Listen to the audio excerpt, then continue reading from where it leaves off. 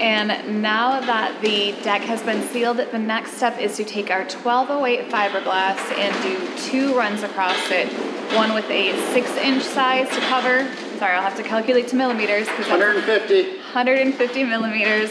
And then the next one is a 100 millimeter. I should know, I just cut this yesterday. Yeah. If you can't tell, we've actually already done a round of this on the other side, because you can see the outline of the mass on both of our noses. That was a little bit easier because the way the flange was, it butted right up against the core, so it didn't need as much filling. That's why we didn't really film it, because it wasn't as dramatic or noticeable the difference as what this side will be. For this, we have a big gap that we actually need to fill. So, yep, that's part of the process. After 8 years of the nomadic life, involving crossing oceans in a 34-foot Sabre, refitting an aluminum boat, and then taking that to the Arctic Circle, we're back at it again with a brand new build. This is Matt, and I'm Jessica. Make sure to hit the subscribe button and join us every week as we start our newest project of building a 42-foot catamaran from the ground up. My task right now is to mix up a batch of resin. I'm also going to add to it the cotton flock and silica to kind of get it nice and thick, get it to adhere to the surface. Like Matt said, we're going to create a ramp to fill in this gap and just create like a nice smooth transition there. And then we add our fiberglass and Peel Ply.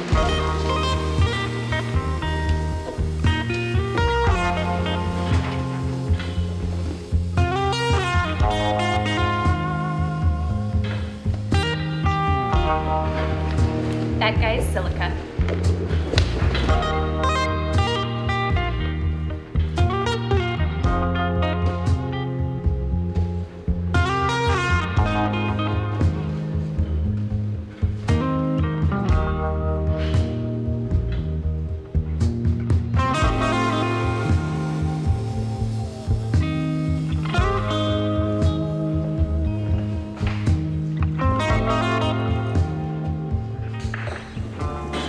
The very first step Matt and I are doing after he went through with the styrene prep for the surface is we're going through with this thickened resin and we're filling any of the holes from the screws that we did for the cleats to pull the 2 sides together. And we're also kind of trying to fill that little part where any excess of the methacrylate did not squeeze out, so that is fully bonded, and then after that we'll go through and make that ramp.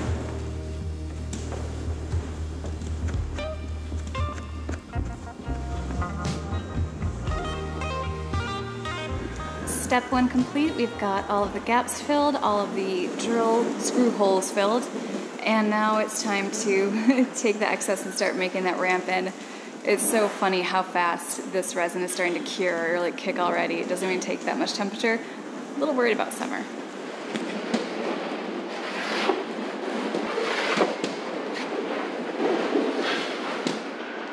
Time to call on the big dogs now. Stiffer, it was bending in too much, the problem. So I was getting it a flat. So you can see it kind of dipped in. Now it's flat. Yep.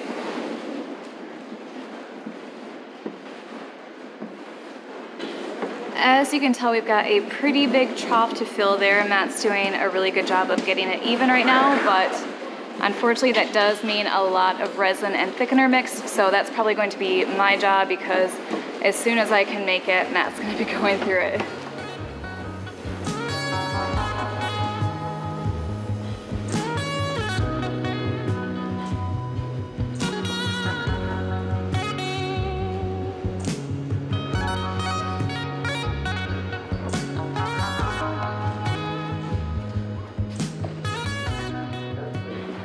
We were so close.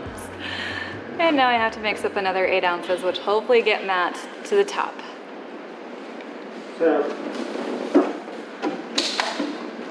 Okay, so what we have done right now is we've done 32 ounces of resin mixed with filler. Jess has to do another 8, so we're going to be at 40 ounces. And we were just talking about it, and we actually figured out what would have been the smart thing had we been on our game was to cut strips of extra foam that we have of core and actually fill in that little gap with those, bond those into place, round them off, and then just bond the fiberglass directly to that. It would have saved weight, and we would have saved a lot of extra resin. 40 ounces of resin would have saved at least some of that with that process. It would have been kind of cool to play with too, but nonetheless, well, I guess we're almost done. And my muscles are getting a workout with non-stop stirring. Are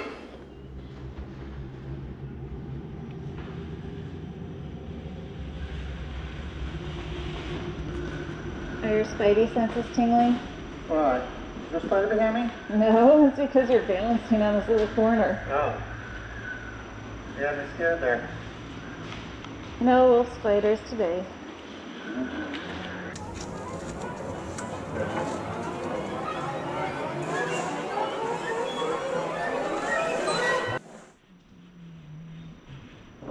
It looks like just as when we were bonding the inner hull pieces with the 1208 fiberglass, it's going to be another late night of working after dark. I just went to do a test with my finger against the filler that we put in a little bit ago and not kicking as fast as the other side, but of course it's getting into late evening now. It's getting a lot cooler inside the tent, and so we might actually have the chance to run back to the Viking and make dinner, and then we'll come back here and do it. So, oh my gosh, thank goodness for these lights, because otherwise we'd just be absolutely screwed.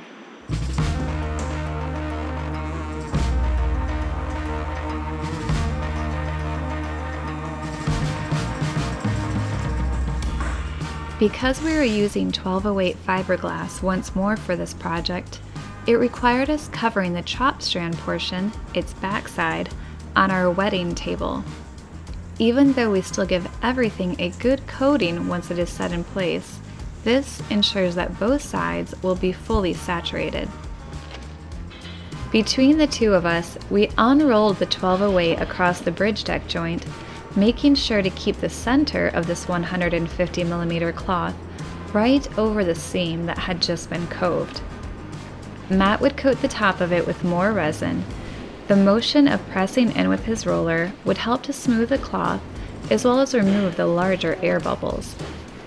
Because there were still many smaller air bubbles trapped in there, that is where I stepped in with a fin or metal roller to help eliminate any other air that could be trapped under the fiberglass. The same process of wetting was done for our 100mm wide cloth, which was then brought to the bridge deck to lay over the center of the 150mm cloth that had just gone down.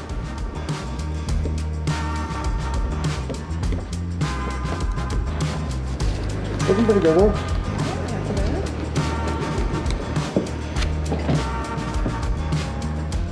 The last step of the process was to apply Peel Ply.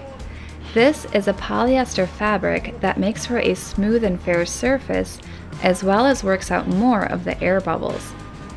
Because we're working in vinyl ester instead of epoxy, we only need to use this product in areas where we are looking to leave behind a smooth surface.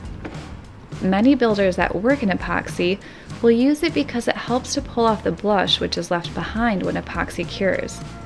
Vinyl ester does not have this blush when curing, so we don't need to use it for that purpose. So you can see we actually waited just a little bit too long. Now you can see a ridge right across here where it has made a little bit of an air bubble.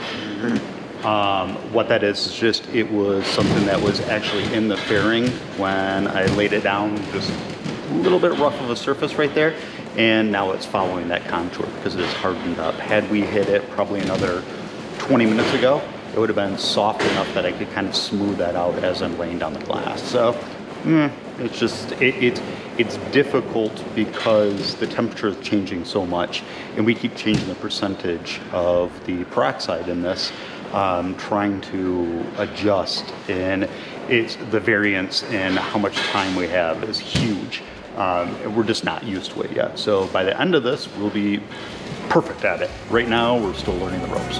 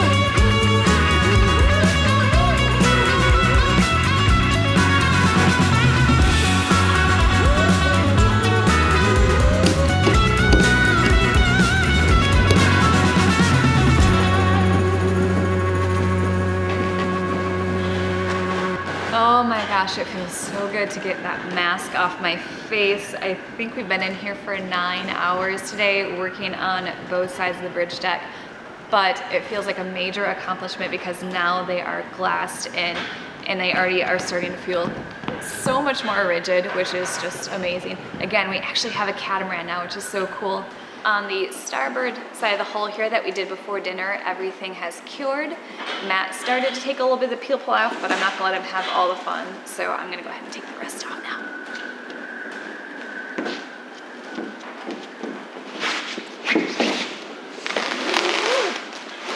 Almost as satisfying as bubble wrap. Lies. I just realized I should have taken off my gloves. Is it still a little sticky? A little bit. Oh, we might not want to take too much then. Okay. It's almost 11 o'clock at night and get a little punch drunk here. Yeah. I think we'll leave the rest for morning.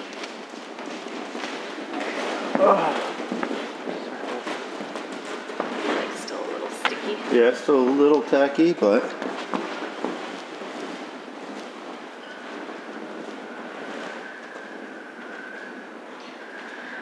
So we may have jumped the gun a little bit in thinking that this side was completely done.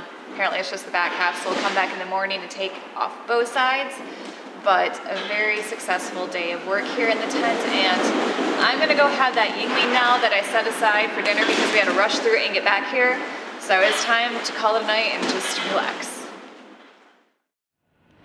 We are just keeping ourselves on a roll now with work because a few of the projects we did have to have extra sets of hands, and even though Matt and I can usually find things to fill our days, it was one of those like, okay, like this weekend when people are available, we're gonna bond the hull, but now that's done. Matt and I spent yesterday doing the seams with the fiberglass, so we're just gonna keep on going, and today we are taking out these forms, which means that we can then lift up the hull sides and level out the deck, because once that is 100% level, we'll apply the unidirectional tape, and then there's no moving that. So pretty important step, but we're just gonna keep pushing forward. Get ready for that next container to come in like a month.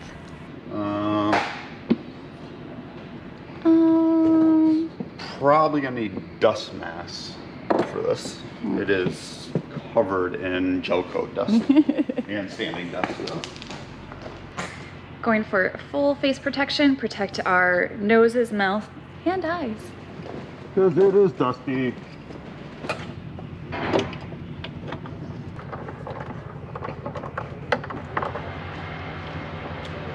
Got tired of using the ratchet for that, so broke out this.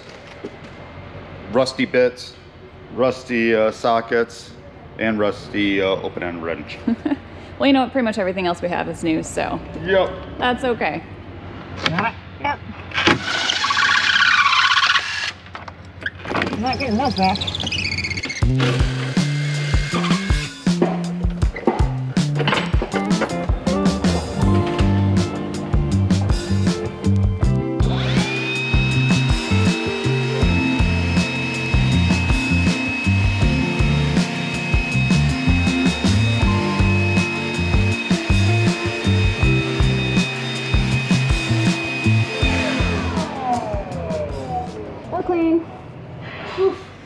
Now we have all of these side supports down again, so you can see there's nothing really keeping that in place other than the few bolts we have and the attachment points we still have to blocks attached to these pulls here.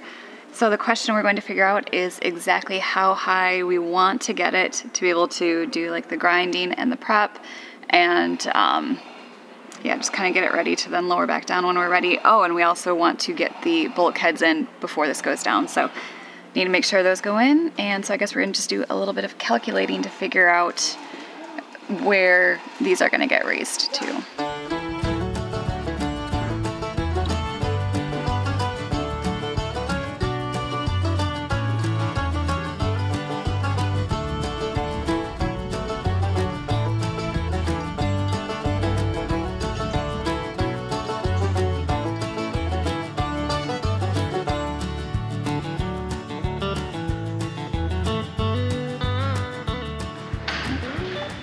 As you can see, Matt has now gone along and not only raised the position where the block is on this one, but he went through on this to raise it and also center it from where the lift point is, because before it was just kind of sitting on one of the two beams which wanted to like lift it forward or lift it back. But now we have got them attached to the come-alongs and there's just enough tension on there. And anyone that's seeing this for the first time, this hull side panel is not that heavy. It weighs probably 320 something pounds. It's just awkward. It's very, very difficult for us to lift by ourselves because it's 40 feet long. So there isn't a ton of stress on these points. Just to make sure everyone knows, not a lot of stress. So at the moment we still have 2 bolts holding it in place, one at the forward end there, one at the aft end there. And so we're going to undo those bolts and then come back. It should be supported by the blocks at that point, but then we can use the come-alongs, kind of like crank it up on each side and get it lifted just the amount that we need to. Again, this first attempt may not be where it sits permanently, but it will just give us a good idea of what happens when we do that instead of going like all the way up.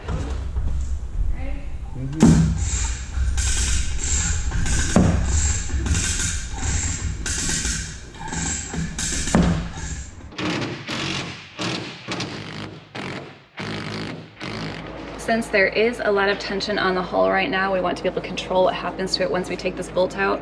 So Matt's just gone ahead and put a C-clamp on so we can still keep the 2 pieces together once the bolt has been removed. Maybe. Maybe. It almost seems like it's trying to go up, which makes no sense because there isn't that much tension on it.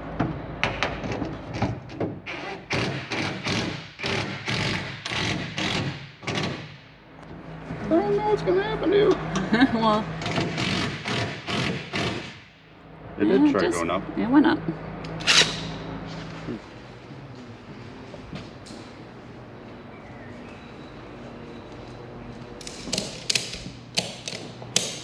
Alright, so that's gonna prevent that from swinging that way. To the unbolting process.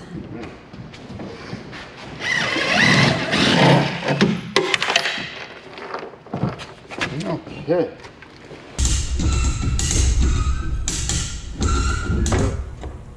Yeah, it's trying to get that up there, so we need to get that.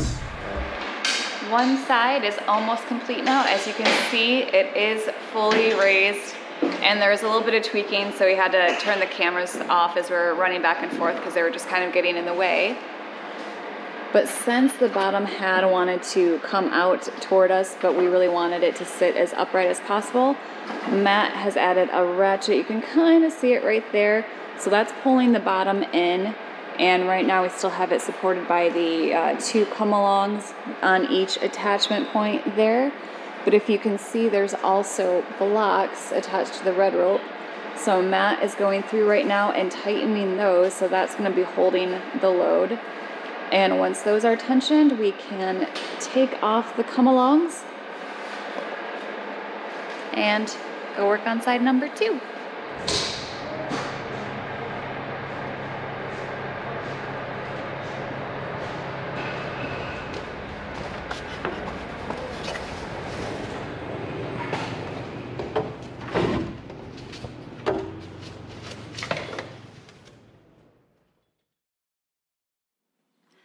Hi there everyone. Before we end this episode, I want to give a big shout out to all of our patrons because of course without their help, there is no way that we could be doing this catamaran build right now.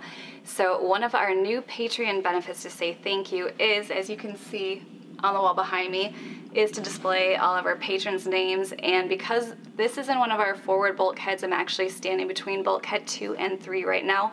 This is an area that it's never going to get covered, painted. These names will be here forever. So as we go through, we're going to continue to add our existing patrons, and our new patrons will put you on there too. But right now I want to give a shout out to a few of our bigger supporters. This wall has, I think, our first 30 patrons. They've been with us since we were in the workyard in Indiantown, so the fact that we still have them here is amazing. Jeff and Cam Bach got us this place here in Annapolis. They're the ones that invited us, got us hooked up at Kentmore Marina for this amazing space that we're doing the building in. SV Lebenskunft is actually a somewhat newer one, but he needed to go on first because that is the new owner of Elements. So of course, without having him purchase that boat, we couldn't have moved on to where we are now.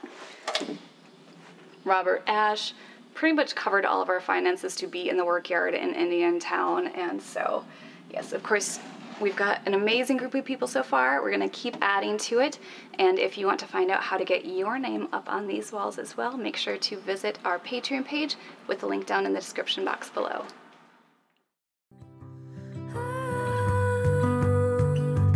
Give me your freedom. Whoa, yeah, me to pieces. Yeah, I need it. Want your pandemonium. Life is so easy. Whoa, you love me to pieces. Yeah, I need it. Want your pandemonium.